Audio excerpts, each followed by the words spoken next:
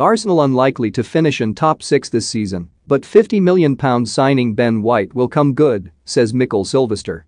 Arsenal are unlikely to finish in the top 6 of the Premier League this season, but £50 million summer signing Ben White will come good and bring quality to the Gunners.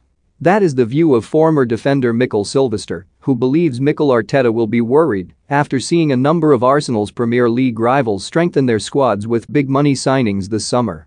Manchester United, who finished second last season, have spent more than £100 million on Jadon Sancho and Raphael Varane, while Chelsea, who finished fourth, broke their transfer record on £97.5 million signing Romelu Lukaku.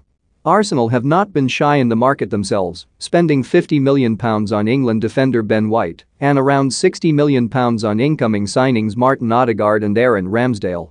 When a team like Arsenal see the top teams spending a lot of money and bringing in quality players, it will worry them quite a bit, former Gunners defender Silvestre told MyBettingSites.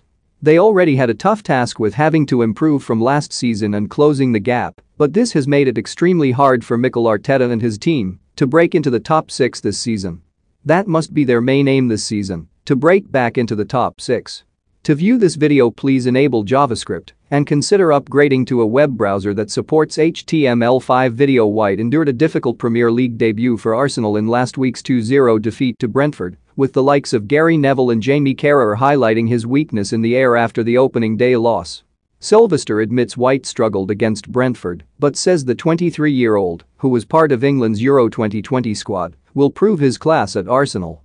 He added, "There is a lot of pressure in England for teams to sign English players, and as Arsenal already have quite a few foreign players, they lean towards signing an English defender in Ben White." Ben struggled on Friday against Brentford, but he's well equipped, intelligent and is clever, so I'm sure he'll learn from his mistakes from the opening game. It is a big step for him coming from a team like Brighton to Arsenal, but I believe that he'll bring quality to the team at the back. The defenders need to become more of a unit and must make sure they're concentrating for the full game, and that hasn't been this case at Arsenal in recent years, which is causing them to concede goals.